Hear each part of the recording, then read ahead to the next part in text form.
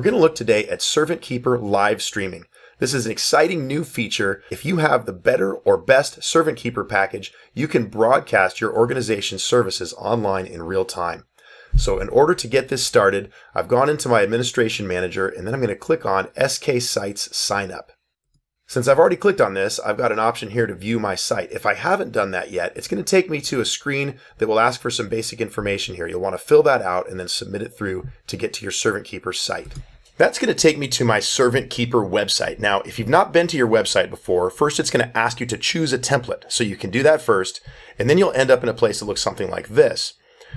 On the left side, you'll see that I have this menu. I'm going to scroll down to the bottom and click Administration. And then on the following screen, I'm going to scroll to the bottom again and choose Live Streaming. This brings me to my Live Streaming Management Console. Now I'm going to go ahead and click Get Started. So the system has just created for me my first channel. The next step is to install some software to allow us to broadcast to that channel. Now you can use any RTMP compliant streaming program, but we recommend one that is absolutely free and very powerful called OBS. And it's available at obsproject.com. So we're going to go there now. And as you can see, you can install either the Windows or Mac version. So go ahead and do that now. So now that OBS is installed, I'm going to go ahead and launch it on my computer. And it's going to bring me to a screen that looks something like this. The first thing I want to do is in my web browser, I'm going to close this tab and go back to my live streaming channel. I'm going to copy each one of these lines and put them into the correct place in OBS. So we're going to copy this, and I'm going to go under Settings in OBS, and then under Stream. And I want you for your service here to choose Custom. And at this point, I can paste in what I just copied, and that is the server address.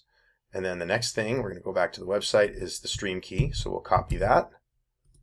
I'm going to paste that in there. We can show it if we want.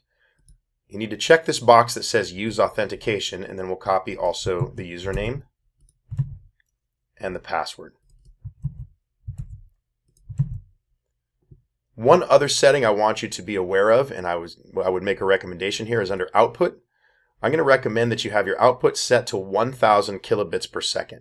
That is enough bandwidth to give you a nice, basic, high-definition stream, and yet it's not extravagant to the point that it's going to cause users difficulty in trying to view your stream for most connections.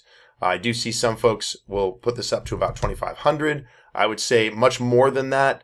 You're going to potentially start experiencing problems and dropouts with some of your users. So 1000 is a great number to start with, and we'll go ahead and click OK. And the last thing I need to do in OBS before I can broadcast is add a video source. So I'm going to click the plus down here and choose Video Capture Device. And this will work with any camera device that you have in your computer. So I have a webcam on my computer, so I'm going to choose that one. And it gives a preview of the video right there, and I'll go ahead and click OK. And I can size this up so that it takes up the full screen. And I'm ready to go. At this point, I can click Start Streaming, but we need to determine where that video is going to show up. So let's take a look at that real quick. If I'm on the Servant Keeper Best plan, I can play it in 3 places. I can play it on my website and store it on my website, and I can also simulcast it to Facebook and YouTube and store it in those locations as well. Now, if I'm on the Servant Keeper Better plan, I can only do those simulcast options. I cannot use the local media player and the local storage on my website. So I am going to show those of you who are on the Best plan real quick how to add the media player to your website so that you can watch on your site. And then there's going to be 2 videos to follow up on how to do the simulcast to Facebook and how to do the simulcast to YouTube for those of you on the Better plan, as well as those of you on the Best plan who want to make use of those things. So we're going to go ahead and click back to our website tab, and I'm going to add a new page here. I'm going to choose Basic Pages and then Blank Page with a small header. We're going to title this page something like Live Streaming and save it.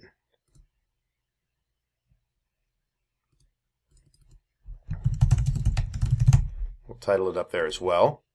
I do that just by clicking on it and then saving my changes when I'm done. And then I'm going to click Add Section down here in the content area, and I'm going to find the video section. Here it is. And I will choose as my video type a live stream. And I'm going to select the channel that was created for me and click Add Section.